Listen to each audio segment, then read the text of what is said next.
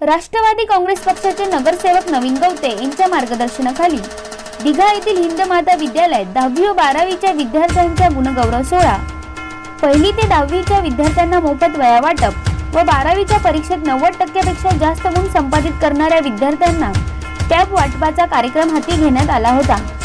सदर कार्यक्रमास प्रमुख अतिथी म्हणून आमदार संदीप नाईक, प्रभाग समिती अध्यक्ष दीपा गवते, नगरसेविका अर्पणा गवते, परिवहन सदस्य वीरेश सिंग, प्रभाग समिती सदस्य दामोदर कोटियन, समाजसेवक राजेश गवते, समाजसेवक अनिल गवते, विजय लिलके, संतोष मुळे यांच्यासह अनेक व्यासपीठावर विविध मान्यवर उपस्थित होते। या प्रसंगी प्रमुख मान्यवरांचा शाल व पुष्पगुच्छ देऊन सन्मान करण्यात आला। तसेच उपस्थित मान्यवरांच्या शुभ हस्ते 12वीच्या परीक्षेत 90% पेक्षा जास्त गुण संपादित करणाऱ्या विद्यार्थ्यांना टॅब, 10वी विद्यार्थ्यांना बॅग तसेच शालेय वस्तूचे वाटप व 1ली ते 10वी पर्यंत शिक्षण घेणाऱ्या विद्यार्थ्यांना मोफत वह्या वाटप करण्यात आले। यावेळी पालक व विद्यार्थी मोठ्या संख्येने उपस्थित होते। या कार्यक्रमाप्रसंगी आमदार संदीप नाईक यांनी विद्यार्थ्यांना शिक्षणावर भर देण्यास सांगितले। तसेच नगरसेवक तथा स्थायी समिती सदस्य नवीन गवते यांनी विद्यार्थ्यांचे कौतुक करत शिक्षणाविषयी असणारे महत्त्व सांगितले। या कार्यक्रमासंदर्भात मान्यवरांनी पुढील प्रतिक्रिया व्यक्त केल्या। राष्ट्रवादी काँग्रेस पार्टीच्या माध्यमातून नवीन गवते, अपर्णा गवते, दीपा गवते, राजेश गवते, अनिल गवते, वीरेश सिंग आणि सर्व प्रभाग समितीचे सदस्य आणि या परिसरातील सर्व कार्यकर्ते यांच्या माध्यमातून 10वी आणि 12वीतील विद्यार्थ्यांना वह्या वाटप, साहित्य वाटप आणि ज्यांना 90% पेक्षा जास्त गुण मिळाले अशा विद्यार्थ्यांना प्रथमच अशा प्रकारचं टॅबचं वितरण आज नवीन गवतेच्या माध्यमातून या परिसरात करण्यात आलेलं आहे। खरोखर वॉटर, गटर, मीटर आणि इतर कार्यक्रम होत असताना आपल्या परिसरामध्ये विद्यार्थ्यांना प्रोत्साहित केलं पाहिजे, त्यांचं मनोबल वाढवलं पाहिजे आणि अजून भविष्यामध्ये चांगल्या प्रकारे शिक्षणाची गुणवत्ता वाढावी याकरता कोणीतरी आपल्याला शाबासकी देते अशा प्रकारची भावना विद्यार्थ्यांमध्ये निर्माण होणं अत्यंत गरजेचं आहे। आणि एक खूप असा व्यापक असा कार्यक्रम आज नवीन गवतेच्या माध्यमातून या परिसरामध्ये घेतला गेला आहे। मी फार आनंद व्यक्त करतो, कारण समाजामध्ये काम करत असताना आपण राजकीय काम करतो, परंतु कुठेतरी विद्यार्थी या शहराचं भवितव्य आहे, राज्याचं भवितव्य आहे, देशाचं भवितव्य आहे, त्यांना प्रोत्साहित करणं, प्रेरित करणं आणि त्यांच्या गुणवत्ता वाढीसाठी प्रयत्न करणं हे अत्यंत गरजेचं आहे। आणि अशाच प्रकारचा हा प्रयत्न होतो आहे।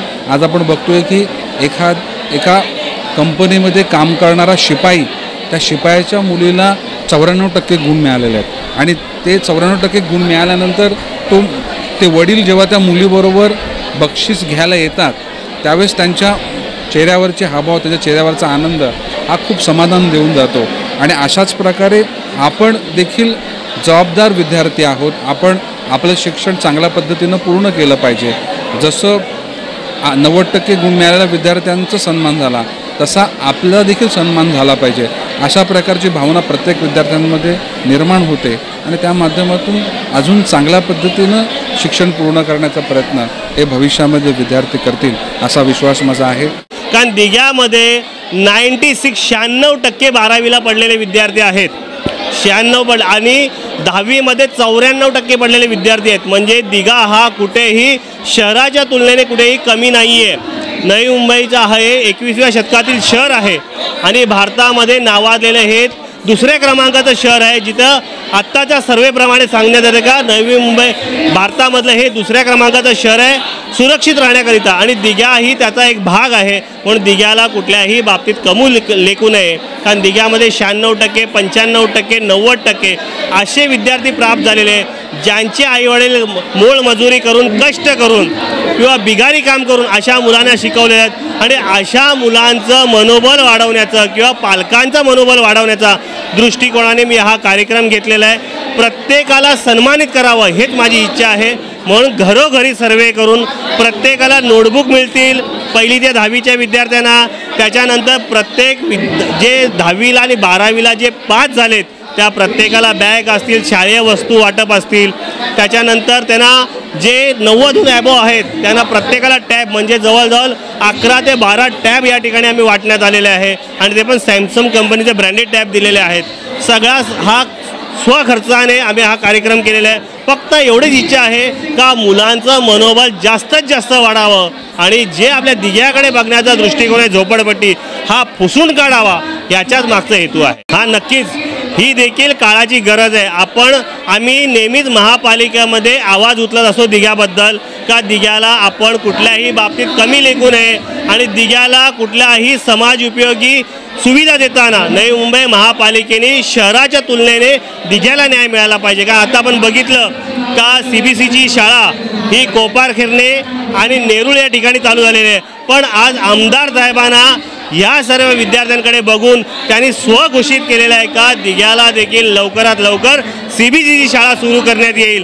कारण त्यांनी पाहिले का झोपडपट्टी म्हणणाऱ्या विभागाला देखील 96% सारखे विद्यार्थी जर प्राप्त होत आहेत तर या ठिकाणी आमची मुलं कुठे कमी नाही हे आत्मविश्वासाने मी सांगतो आणि त्यामुळे CBCची शाळा लवकरात लवकर होईल अशी मी आशा व्यक्त करतो। मला वाटतं मी आणि दीपा ह्यासाठी नवी मुंबईतल्या नगरसेवकांमध्ये दोघी जणी आहोत की लग्नानंतरही आम्ही दोघांनी आमचं शिक्षण पूर्ण केलेलं आहे। मी पहिल्यांदा BA होती नुसती आणि माझं लग्न झाल्यानंतर मी इलेक्शनला उभी राहिली आणि 2005 साली निवडून आल्यानंतर 2008 साली मी ॲडमिशनला गेली असता मला सिंग सर जे STVचे प्रिन्सिपल होते त्यांनी फोर्स केला की तुम्ही LLBला ॲडमिशन घ्या आणि 2008ला आम्ही LLBला मी ॲडमिशन घेतलं आणि LLB म्हटल्यानंतर LLM-सुद्धा हळूहळू पूर्ण केलं आणि आज प्रॅक्टिस करते।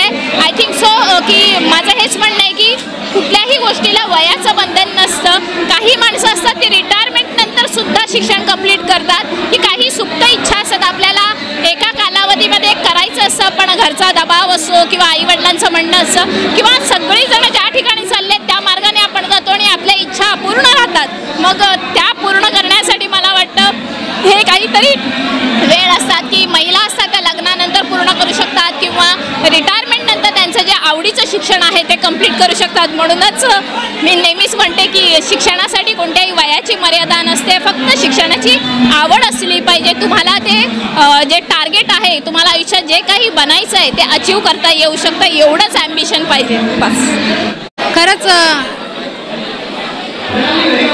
दिघा हा झोपडपट्टी प्रभाग आहे आणि येथे खरं शिक्षणाची फार विद्यार्थ्यांना गरज आहे। त्यांचं जे कुटुंब आहे हे अंधाराकडून कुठेतरी उजेडाकडे वाटचाल करताना दिसत आहे आणि खरंच इथल्या मुलांनी उच्च शिक्षित व्हावं यासाठी नवीन गवते साहेब, अपर्णा गवते मॅडम आणि मी स्वतः आम्ही एका घरातून 3 नगरसेवक आहोत। आम्ही सतत विद्यार्थ्यांच्या शिक्षणाकरता त्यांनी आणखीन जास्तीत जास्त मेहनत घ्यावी याकरता आम्ही 90%पेक्षा अधिक गुण मिळालेल्या विद्यार्थ्यांना टॅब वाटप केलेलं आहे। त्याचबरोबर जे 10वी-12वीमध्ये उत्तीर्ण झालेले आहेत त्यांना बॅग वाटप केलेले आहेत जेणेकरून जास्तीत जास्त मुलं ही प्रोत्साहित होतील आणि जास्तीत जास्त मुलांचा शिक्षणाकडचा कल हा वाढत जाईल। यामागचा हेतू, यामागचा उद्देश हा केवळ एवढाच होता।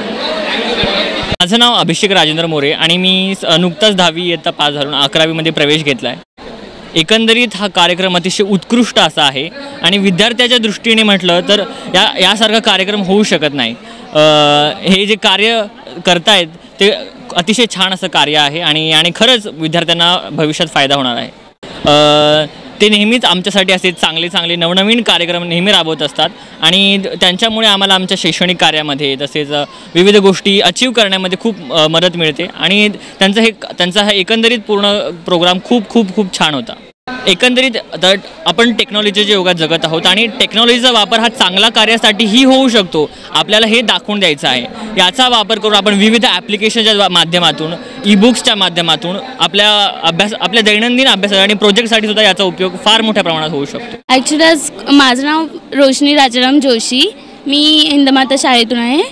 ॲक्च्युली आज मी खूप आनंदी आहे की मला नवीन गवते, अपर्णा गवते, दीपा गवते, ज्या राजेश गवते जे आमच्या दिघा विभागाचे म्हणजे नगरसेवक आहेत, त्यांनी टॅब दिला आहे। त्यांचे मी मनापासून खूप आभार मानते। खूप आभार. ते म्हणजे नेहमी आम्हाला प्रोत्साहन करत असतात. आमच्या शाळेत येतात, नेहमी विविध स्पर्धा ठेवल्या, ते नेहमी विविध स्पर्धा आमच्यासाठी आयोजित करतात. तसेच अपर्णा गवते, दीपा गवते आमच्यासाठी खरंच खूप इन्स्पिरेशन आहे की त्यांनी स्वतःच्या ह्याच्यातूनच आम्हाला खूप इन्स्पायर केलेलं आहे, त्यांच्या जीवनातून आम्हाला इन्स्पायर केलेलं आहे. त्यामुळे खरंच त्यांचे खूप खूप आभार.